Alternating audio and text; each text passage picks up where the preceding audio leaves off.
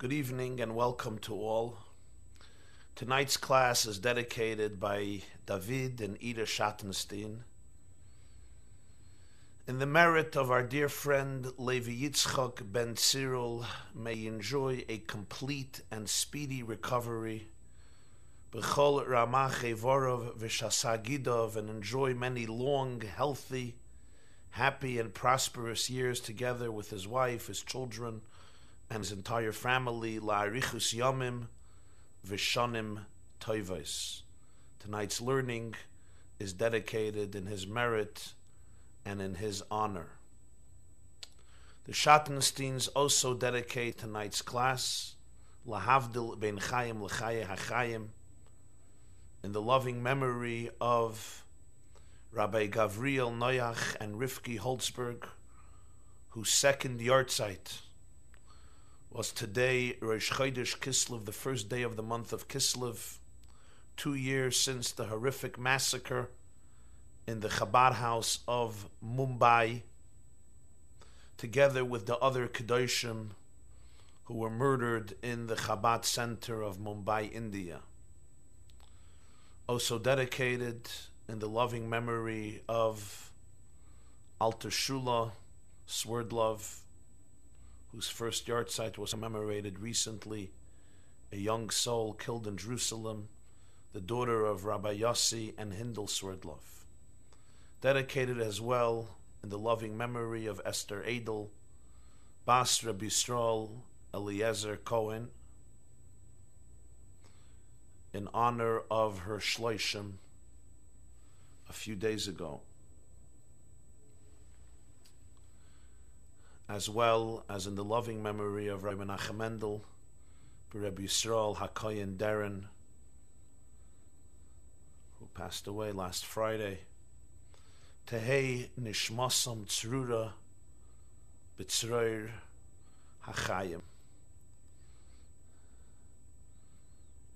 May their families be comforted among the mourners of Zion and Jerusalem, and may we all glean inspiration and strength and courage from their memories. They tell the story about a Jewish couple. There are a lot of stories about Jewish couples, but this is one of them, who arrived to the rabbi's house at 2 a.m. in the morning. The next morning is the bris, the circumcision of their newborn son, and they have a crisis at 2 a.m. The rabbi says, "What's going on, my dear friends?" And they say, "We got into a major dispute. What should be the name of the child? How do we call this newborn child at the bris?" So the rabbi turns to the mother. "What would you like to be the name of the new child?" "I want his name to be Moshe." "How about you, father? What would you like to call your newborn child?" He says, "I would like his name to be Moshe." So what's the argument if you both want Moshe? The mother explains, "You have to understand, Rabbi. My father's name was Moshe. My husband's father's name was Moshe. But they were two very different Moshes. My husband's father, with all due respect, everybody knows that he was a Weltsganev. He was a thief.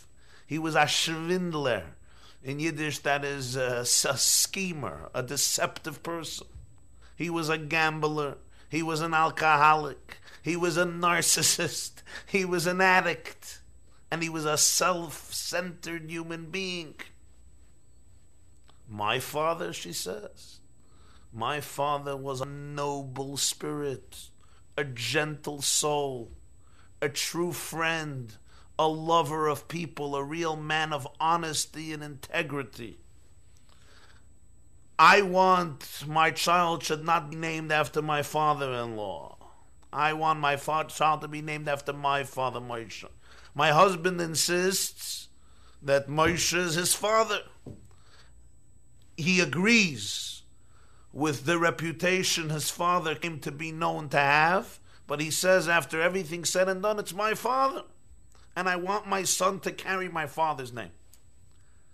So we are here by the rabbi to ask for his advice. And so the argument goes back. She's screaming one way and he's screaming the other way. She says, I don't want my son to have the genes of your father. And he says, but it's my father. I want him to have his name. And so the rabbi calms them down and he says he needs a few moments to contemplate this question. And after meditation for a few moments, he comes back to them and he says, the verdict is that your son's name will be Moshe. Brilliant. After whom they both shout, after his father or after her father? And the rabbi says, the answer to that will be determined only when the child grows up. To find out who he was named after, we'll have to wait till this young boy becomes an adult. If he lives as a selfish, narcissistic, self-centered, beastly human being, then we will know that he carries the name of his paternal grandfather. If he turns out to be a noble mensch, we will know that he has indeed been named after his maternal grandfather. The opening of the portion of Vayeitzei in Genesis articulates one of the great biblical visions. Jacob, alone at night, fleeing from the wrath of his brother Esau. Esau lies down to rest. And there he experiences not a nightmare, but an epiphany. He has a dream.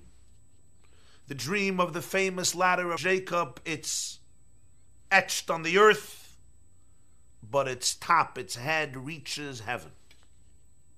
Now let us open up right below the video. There is a PDF document with a curriculum. Please open up your PDF. Let's read inside. Vayachalom, Jacob dreams. V'hinei sulam mutzav artzav v'roishe magia hashamayma.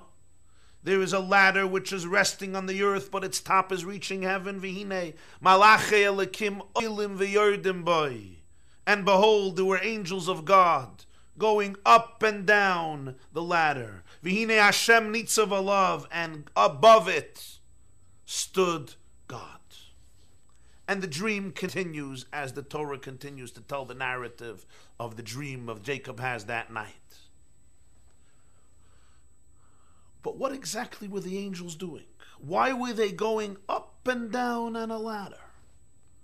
Were they going up? Were they going down? It sounds like they were doing both, right? Oilim, they went up and they went down. But why? For what purpose? Do angels exercise? Are there treadmills in heaven? Why were they running back and forth? Where were they coming from? Where were they going to? You may say, it's just a dream. It's a dream. And there's a story to support that answer. One of the great Hasidic masters was the holy Rabbi Yisrael Ruzhiner, the holy master Rabbi Yisrael of the city of Rizhin. And he was known yet as a child to be a prodigy, so that when he was sitting in yeshiva in cheder in the classroom as a young child, he knew to ask every question that Rashi, the great biblical French commentator Rabbi Shlomo Yitzchaki, asks on the verses. Even before the teacher would present the question and the answer, the young Yisrael Ruzhiner was a young orphan, a brilliant mind, became one of the great spiritual masters of the Jewish people during the 18th and early 19th century. He came to be known as the Heilige Ruzhiner. He would anticipate every question of Rashi and ask it first. And the teacher was used to the fact that soon, if there's a question that Rashi raises, Yisraelik will raise it before even Rashi is discussed. And so they were learning the portion of Vayeitzei, and the teacher came to this verse just quoted, that the angels of God were going up, they were ascending the ladder, and they were descending the ladder. Rashi asks his famous question. What's his question? Angels are in heaven, so they were first descending the ladder and then ascending the ladder. They're not on earth to first ascend and then descend. Why does the Torah first say, Oilim v'yordim? The teacher remained silent, anticipating the question of the young Yisraelik, but he wasn't asking. The teacher turns to him finally and says, Nu? So he says, Was nu? What are you nuing me? He says, no, why don't you ask the question? He says, there's no question. What do you mean there's no question? Why don't you ask the obvious question in this verse? The young Yisrael says, there's no question. What's the question? For me, it's all clear. He says, the question is, it says, Oilim v'yardim. The angels of God were going up and they were going down. But that's senseless. First they came down and then they go up. They're coming down from heaven. And the young Yisrael says, it's not a question. The teacher says, why not? He says, you're forgetting. So given achalim. Af achalim is kikashenish. This was a dream. Go ask questions on a dream. You're going to start dissecting and analyzing and scrutinizing the logic behind your dreams. The whole idea of dreams is that there's no logic to dreams, as we know of our own dreams. Af achalim is kikashenish. Angels are going up and down. But we all understand it's an anecdotal story, but Rashi asks the question because dreams are significant. Even our dreams are significant, at least sometimes. Maybe not always, but sometimes. And details in dreams can sometimes be very revealing and extremely revealing, especially this dream, a dream recorded in the Torah, a dream experienced by our patriarch Jacob, on his way to go build a house and a family and give birth ultimately to the 12 tribes of Israel. It's a dream, as we will see, as we know, the Torah says, captures Jacob's destiny and future. Every detail of it is significant. What were the angels doing? Many diverse insights have been presented to this phenomenal dream, from the simple interpretation to the homiletical to the esoteric. This evening, we are going to discuss one insight on the purpose of the angels going up and down the ladder, and it's presented in the Talmud. In Tractate Chulin, please open up source number 2 in your curriculum below the video. Zog the Gemara Chulin Dav Tzaddik Aleph Amid Beis, Tractate Chulin 91b. Tana, we have learned in a Baraisa, we have learned in a Talmudic Brisa Talmudic text. Oilin u'mistaklin b'diyuknoi shel maila v'yoydin u'mistaklin b'diyuknoi shel Yaakov lamata. The angels went up the ladder and were gazing at the visage of Jacob above. They came down to gaze at the image of Jacob below. There's a ladder. They go up and look at what Jacob looks like above. They come down and look at Jacob's visage, the Yukne Shel Yaakov, below. And the Talmud continues. Boy l'sekuna. They wanted to endanger his life, as Rashi says, mach maskina, because they were envious of him. Miyad, immediately, v'ine Shem nitzav alav, immediately, the dream continues that God was standing above the ladder to protect Jacob from the envy of the angels. Omar Reb Shimon ben Lakish, Rabbi Shimon the son of Lakish said, Ilmale mikra kasav ef shalom. If the Torah would not explicitly state it, we humans would not be able to say it. Ka'adam shemeina falbnai. At that moment, God was like the human being who's waving over his son, as Rashi says, b'menefa l'hatzilei min hasheref. A child who's fanning his son to save him from the scorching heat that can burn him up. The father is standing above him and fanning and cooling the body temperature of his child. The same the Torah says here. Jacob is endangered by the envy of the angels, and his father God is standing above and fanning the flames of envy. That's the story. That's the interpretation of the Talmud. What is the meaning of this cryptic Talmudic interpretation? What are these two images of Jacob? Why were the angels scrutinizing them? What does it mean they went up the ladder and they looked at his image above, they came down, they looked at his image below? Why did he have two different images? What was the significance of it? Why were the angels involved? And what is the meaning of the continuation of the Talmud? They got jealous. Why did they get jealous? They looked at his image above, they looked at his image below. Why is this a reason for envy? And what is the significance of comparing God to a father who's fanning his child not to be burnt by scorching heat? What is the meaning of this? The image of Jacob, the yoiknoi shel Yaakov, as the Talmud puts it, the yoiknoi, his image, his visage. There's the yoiknoi shel Maila, his visage below, above, the yoiknoi shel Mata, his visage below. The visage of Jacob will be discussed yet once again in another context, in another generation.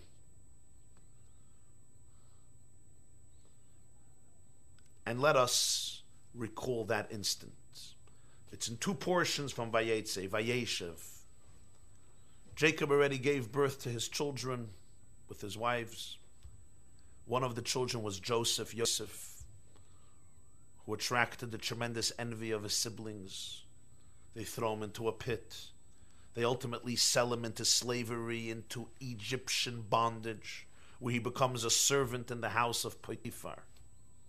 Potiphar's wife, as we know, takes a liking to him, and she nudges him again and again to have relations with her. Joseph refuses. And yet there is one day, and you can look it up at source number 3 in your curriculum below the video, Vayeitzei habayisa lasis malachtoi. It was a day when nobody was home, and she remained alone at home, and Joseph came home to do his work. And this was the moment she finally felt she can get him. And she approaches him and she demands from him, Shichva imi, lie with me. Joseph ultimately refuses. She's holding on to his cloak, and he runs outside. His cloak tears, and she still has a part of it through which she uses as evidence that he tried to violate her, and ultimately has him incarcerated in prison. The Talmud and the rabbis in the Midrash deduce from a nuanced reading of the verses that Joseph actually almost succumbed to Potiphar's non-stop requests for him to be with her physically. Vayavai habayisa lasas malachtoi. Look in source number 3. He comes home to do his work.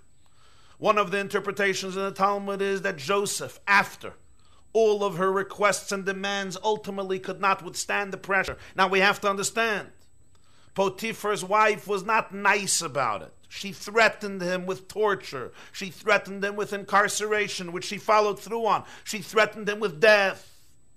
She utilized every trick and scheme in the book. The Talmud describes how she dressed, how she presented herself, in order to lure Joseph into her promiscuous trap. Joseph was a 17-year-old young boy, no future.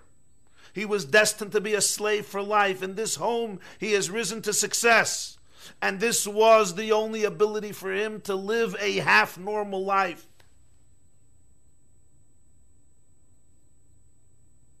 No one would find out. It would not blemish his family, nor the reputation of his family, his parents, his siblings. According to the Talmud, Joseph almost succumbed to Potiphar's wife, and what stopped him? Says the Midrash in Vayeshev, the Tanchuma, the Zoyar in portion of Vayechi. The Talmud puts it a little differently. It's all in source number 3. That the moment Joseph succumbed to Potiphar's wife and was about to engage in the promiscuous relationship with her, Rod musdi yoiknoi shel Yaakov aviv b'chaloin. In the window, Joseph suddenly saw the image of Jacob, his father. And when he saw the image of Jacob, his father, he abstained. And not only did he abstain, he rose up and he ran away outside, Vayonas Vayeitzei achutza, leaving his rented cloak in her hand, in her arms.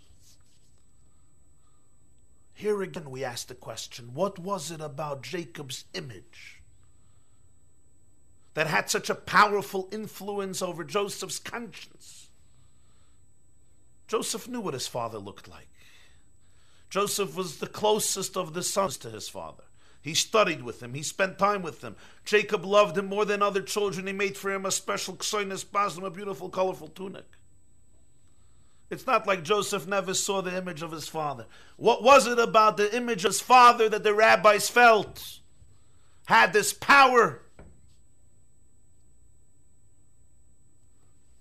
to liberate him from the trenches of immorality that he was about to succumb to at that fateful moment in this young teenager's life in Egypt.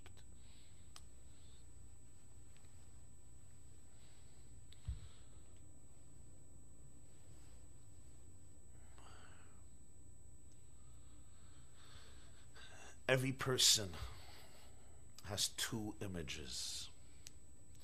Every person has diyuknoi lamaila and diyuknoi lamata. Diyukn is an image. There is your image above, and there is your image below.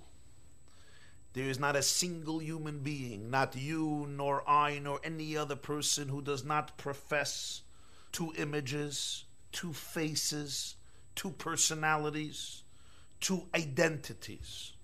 One is Lamaila, one is a heavenly image, and one is Lamata, one is an earthly image. What are these two images? There is who you are.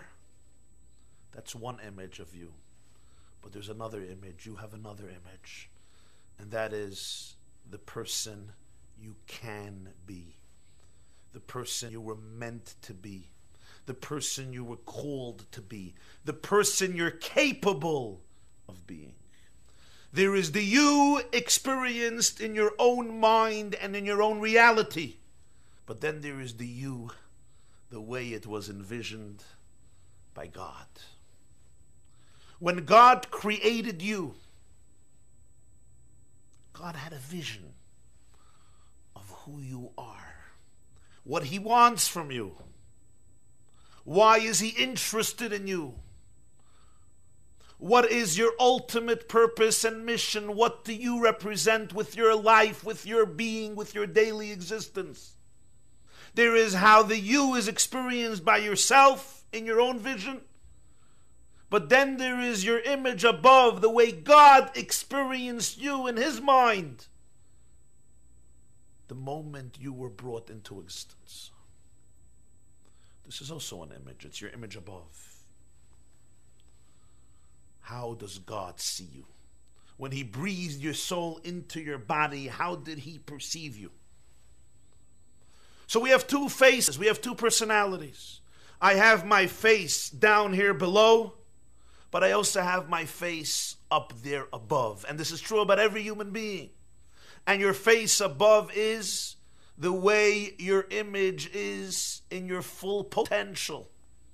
What is your true calling, your true potential? Your being in your full majesty and splendor, in your full glory. Who is the ultimate you if you were to suck the marrow out of your resources and out of your life?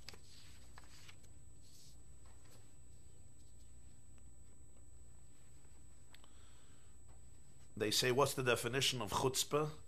Chutzpah is somebody who comes to a psychiatrist because he has a split personality and then he wants a group discount. They say that Richard Nixon, before he resigned after the Watergate scandal, reportedly leaving the White House, he gazed at the portrait of his old rival, JFK, President John Kennedy. And he started to speak to the portrait. And he wanted to know, why is it that America is infatuated with Camelot, with the Kennedys? Why do they love Kennedy, and why are they filled with such scorn towards him, towards Nixon? So Nixon steers up at Kennedy's portrait and he says, you know the difference between you and me? When they look at you, when the American people look at you, they see what they want to be, what they would like to be. When they look at me, they see what they are.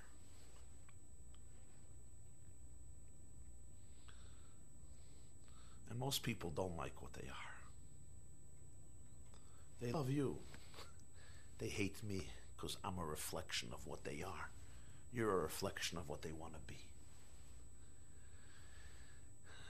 In a more broad sense, in a more grand sense, in a spiritual sense, each of us has two personas. There's the heavenly persona, there's the earthly counterpart. The heavenly persona represents what you truly want to be, what you're capable of being, what you're called to be.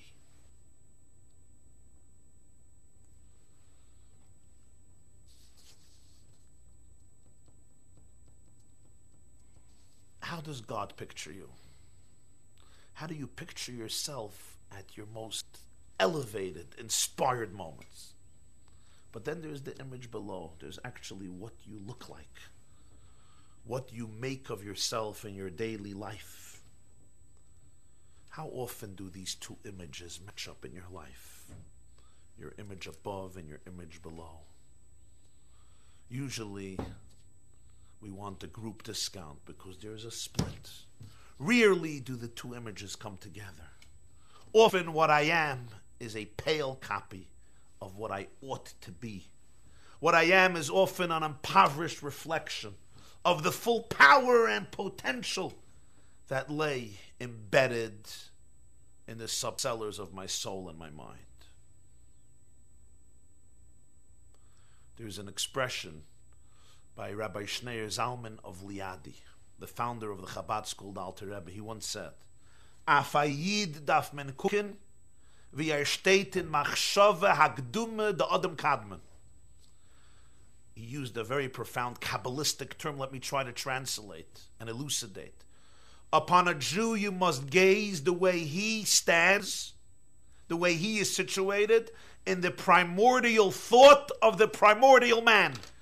There is a state in Kabbalah known as Adam Kadmon. This is the primordial man. It's the source of all of existence.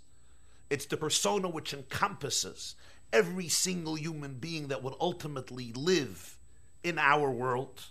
So the Alter Rebbe, Rabbi Shneir Zalman, was saying, you look at a person, you must look at him or her in their most pristine state. Look at them the way they're situated, the way they stand in God's initial thought and plan that they exist. Who they represent in God's original mind, that's what you have to see in them. Not just their image below, their image above. Now you understand why the angels were going up and down. This is what the Talmud is saying.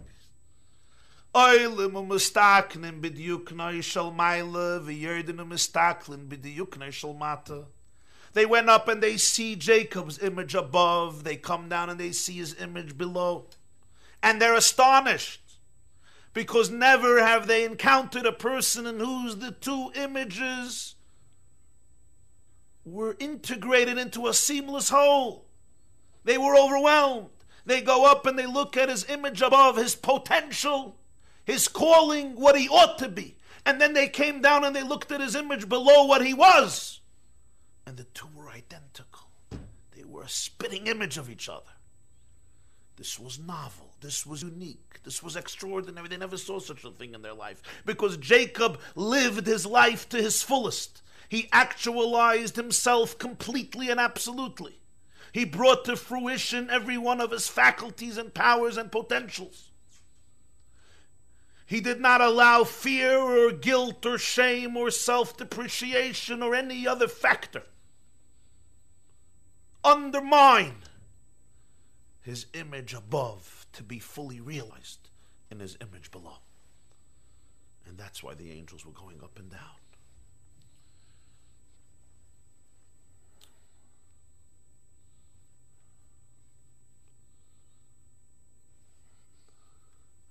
Now let's go to the Joseph story.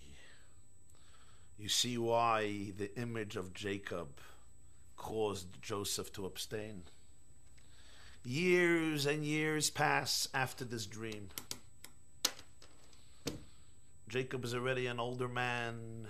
He already has children. There's a fight in the family. Joseph is sold into slavery, and he's facing enormous temptation. And he's about to succumb, but suddenly he sees the image of who? Of his father. And we remember what the Talmud tells us about the image of his father, that it was unique, that the angels going up and down at the ladder saw the image above and the image below. and they realize that it's the same image. And this is the image that suddenly Joseph imagines. He sees an earthly visage fully reflective of its celestial counterpart.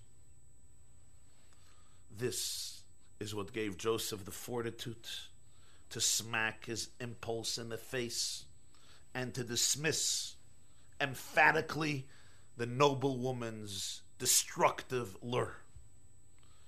Because Joseph became cognizant that there is so much more to him than a tempted youngster craving to satisfy the cravings of a married woman. When he saw the image of his father in the window, he remembered one thing about himself. I am not only a physical, beastly animal. I am a knot in which heaven and earth are interlaced. I am a candle of God lit in the cosmic way. And thus Joseph says, no. Another image might have not helped him. But when he saw when he saw the image of Jacob his father, and what does the image of Jacob his father represent? It represents the human being who here below carries the full majesty and the full moral grandeur and purity and holiness and kindness of what a human being is truly in his or her most pristine self. A human being who is truly a messenger of God, an ambassador of God, to introduce purity into the world, to introduce transcendence into the world. That's the image of his father. And when he saw that image, he was capable of seeing himself in a new light. He was capable of viewing himself not only from the image below, I am simply a physical bodily creature who right now needs to satisfy or wants to satisfy the craving of Potiphar's wife. He saw himself in a deeper way. And when he saw himself in a deeper way and he understood what he truly is meant to be, what he's truly capable of, he said, no, he ran away.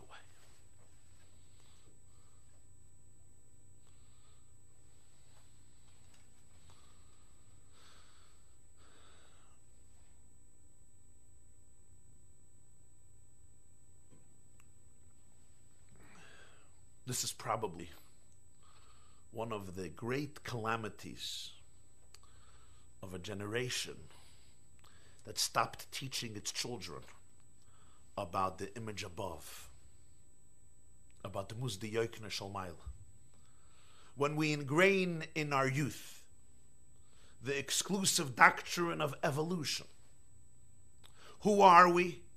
We are creatures who evolved from apes, from monkeys, from other primates, and essentially there's no difference between the animal and the human being. We give people only an understanding of their image here below, and we deprive them from their image below. D'muzdi yoikner shel Yaakov.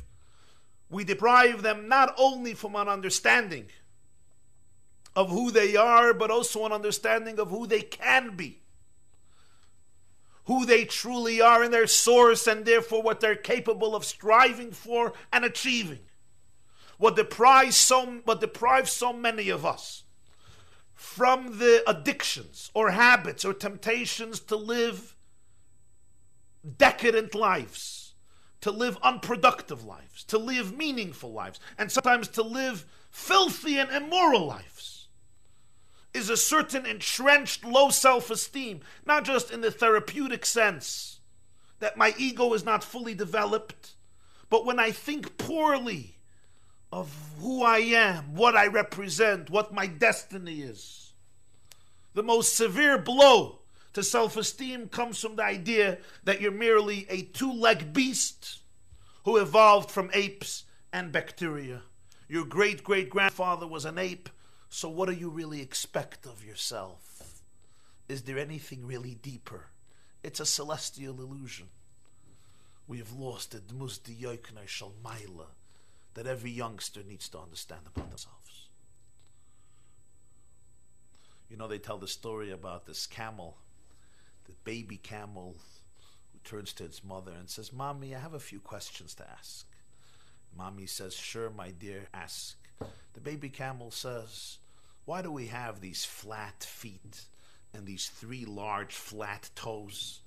And the mommy says, "My dear Babala, my dear baby, because we are destined to walk long distances through the desert. And when we're walking on the sand, in order we should be able to walk and remain intact and strong, we have to have these types of feet and toes.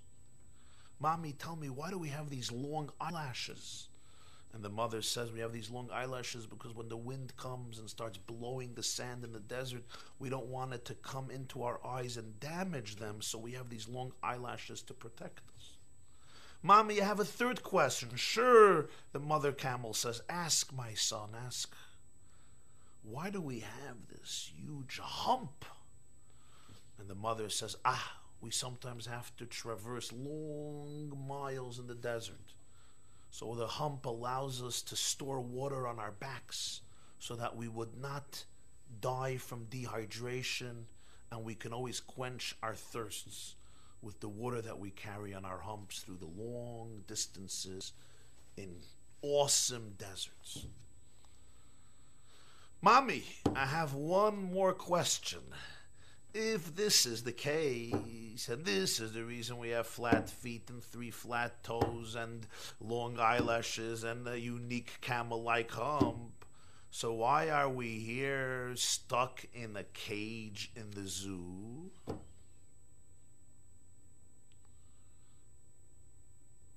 If this is really who we are,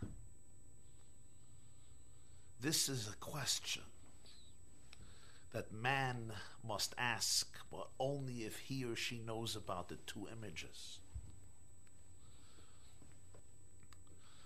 It's a question we ask because we're made up of 2 images. But sometimes we ask the question consciously, and sometimes we ask it unconsciously because we have often been deprived of this deep awareness. But the question is there, burning in the essence of the human soul. Why am I locked up in a cage in captivity when I am empowered to be able to transform a desert? Why do I see myself in such bleak and dark terms? Why do I undermine myself? Why do I feel undeserving and able? Why can't I be closer to my Diokner Shalmaila, to my image above? And when Joseph saw that, he knew he was capable of more. It's below your dignity. It's below your calling. It's not who you are. This is not what you need for self-respect. It's not what you need for happiness. It's not what you need for self-assurance. It's not what you need for wholesomeness. Don't deprive yourself of what you're capable of. It will anyway not satisfy you because it's not who you are. You don't belong in a cage. You belong somewhere else.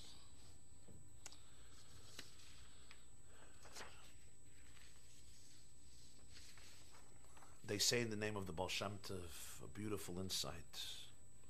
The holy Baal Shem Tov, whose 250th yahrzeit we commemorate this year, once discussed what is Gehenna or hell, purgatory.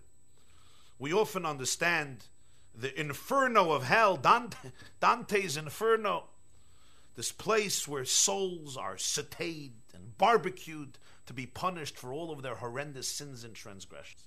But the Baal Shem Tov says that's not hell. Hell is not this grand celestial barbecue where souls are punished and sautéed.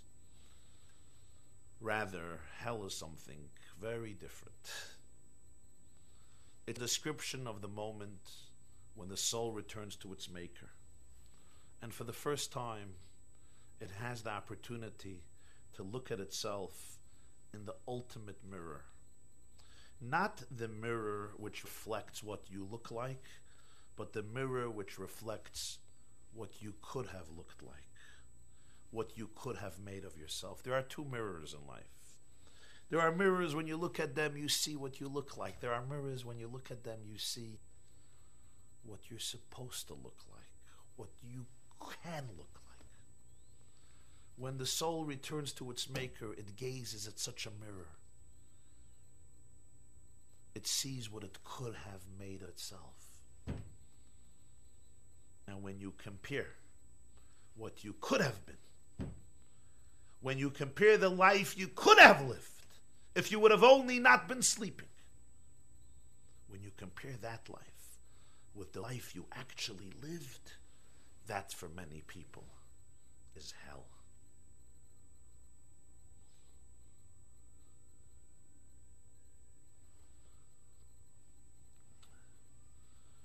Now we can understand the conclusion of the Talmud that the angels got envious. Why were they envious? What they were envious is, and here I want you to open up source number 4, and we have here the interpretation of the Ksav Sofer. Beautiful commentary on the Chumash of the Ksav Sofer. The Rabbi of Preshburg, today it's Bratislava, he was the son of the famous Chassam Sofer, Moshe Schreiber. And the Chassam Sofer gives us an interpretation for this conclusion of the Talmud, for this concluding part of the Talmud, that you could read inside in source number 4, and I'm going to read with you together. Let's learn it together. Zok Ksav Sofer. Hine Adam karutz mechaymer. A man is made of crass material stuff. Ukshenoilad hu b'mayla ma'at min abali chayim. Uksheyizdache chatzmai v'oisetz dakos b'chaleis. L'besoif yalem madrege l'madrege l'mayla min amalach. When a man is born, a human being is born, he's only he's superior, very little to the animals. He's basically an animal, just a little more. Some more intelligence. But when he refines himself and he starts doing kindness constantly, he can ascend from plane to plane and reach higher than the angels. Vahatam, why does he reach higher than the angels? Angels don't have choice, they're programmed. The way they're created, that's the way they act. A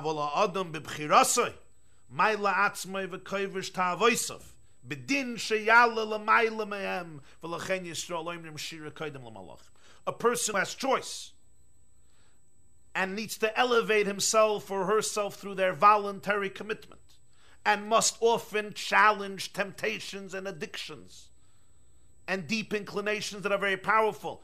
When this person does refine herself or himself, he or she reaches a state that's higher than the angels, and that's why the Talmud says that the angels don't start singing their song to God in the morning before Israel. First the humanity, first the Jewish people, and by extension humanity, and then the angels. The angels must wait till they start singing, because they are second. V'oimer, here the Talmud says, Ke amalachim ro d'yukne shel maila, shesham tzuras adam chakuka b'kisei hakavod. V'shuv istaklu l'mata b'dyukne shel Yaakov k'yashin u'mutal chaymer batel. The angels went up and they saw the image of Jacob above, engraved in the throne of glory.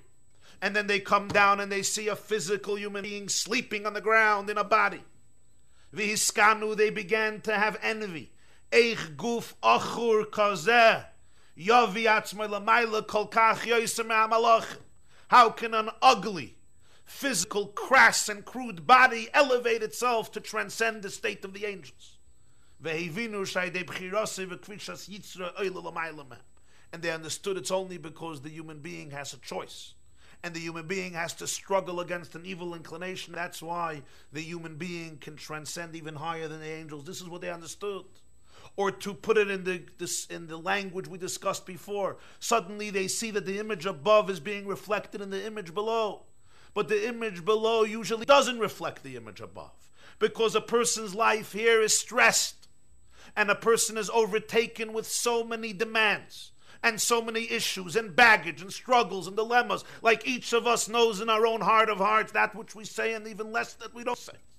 And those issues we feel we can't share with anybody.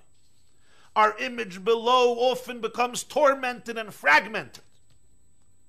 And the person absolutely cannot reflect their image above. But suddenly in Jacob's case, the physical body and the physical life became a mirror of the spiritual heavenly life of Jacob. And the angels became extremely envious. They looked up at this. They don't have to unite the two images.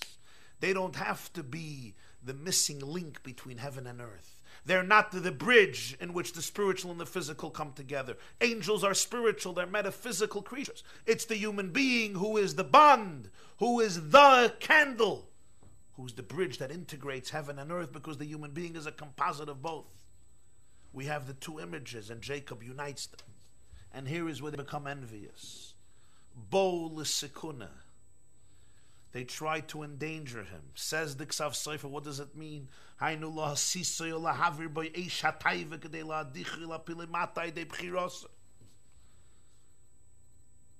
They decided, let them test him.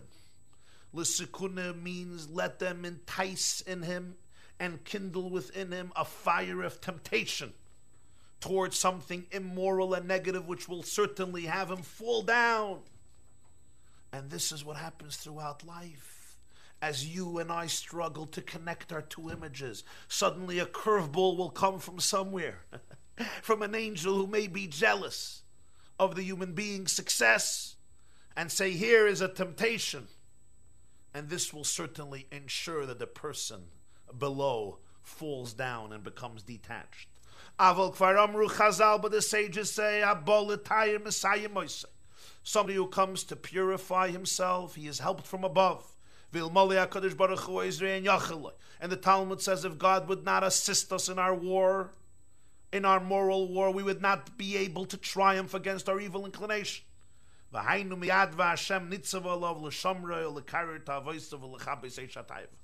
that's where the Talmud continues. God stood right there in order to guard Jacob, to cool the temptations and to extinguish the fire of gluttony and addiction and craving. God is there. The moment the temptation comes and you feel like you must be fragmented, remember that God is right there to help you. If you'll only put your mind and your will to it, the divine light, the divine energy standing above the ladder will assist you to be able to continue to live a life of grandeur and allow your higher self to be reflected in your lower self, your image above to be mirrored in your image below.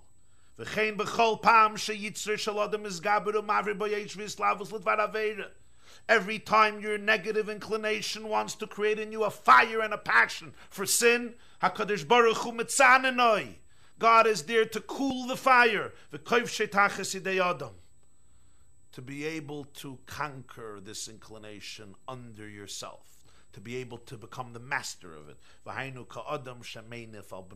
It's like the father fanning the child from a scorching heat. This is the metaphor. The angels wanted to impose a scorching heat, and the father stands and fans the child to be able to cool him off, to be able to regain his composure, to be able to regain his humanness and not fall prey to these temptations which sound so powerful, but really are the greatest betrayal against his or her true destiny, calling and essence. A colleague of mine, a rabbi in Israel, shared with me he was approached by parents, and they came to lament about how badly their child was behaving. He was 9 years old, he was lying, he was stealing, he was cheating, he was deceiving, and the father sat and wept as he spoke about his 9-year-old child's behavior. At one point, the father tells the rabbi, he says, you know, I knew it's all coming. When this kid was 3 years old, I saw it all coming. When I observed his behavior as a 3-year-old, I always said he's a little terrorist in the making. He's a ganav, he's a thief, he's a shaktan, he's a liar. I could see the seeds of all the behavior that I see now. It was all right there then. To which the rabbi responded very wisely. He said, if that's the case, why are you weeping? Why are you crying? Your son lived up perfectly to the expectations you had of him. You see, what we see in our children is what they will see in themselves. What we see in our loved ones is what they will see in themselves. And what we see in ourselves is what we will make of ourselves. If I only see in my child his or her image below, his failings, his imperfections, his flaws, his blemishes, and every child has flaws, then that is the self-image that he or she will embrace. That is the diyukin that he or she will see in themselves. But if I muster the depth and the courage to see the yoiknoi shalmaila, to see the image below, to see them as soulful diamonds, as priceless gems, as reflections of God, as ambassadors of God in this world, as rays of heavenly light, filled with tremendous goodness and potential, if I can appreciate them from their Creator's perspective, then I will give them the tools to view themselves in the same way. This is true about our children and our students and our disciples. If you're a teacher, if you're an educator, and you go into a classroom, I don't care if it's children or adults, what do you see?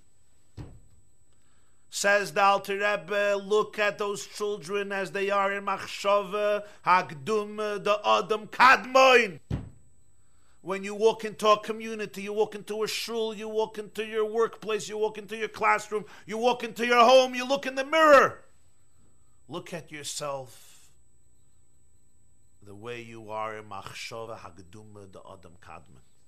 In the initial thought of God, the way He perceived you, the way He experienced you, the way He understood you. You could see yourself the way God sees you. You can envision your psyche from a divine prism. Then ask yourself, what would you look like? How would you behave? What would you make of yourself? How would you treat other people? When I wake up in the morning every day, I must look not only at my image below, but also at my image above. And based on that, decide, who am I going to be today, tonight?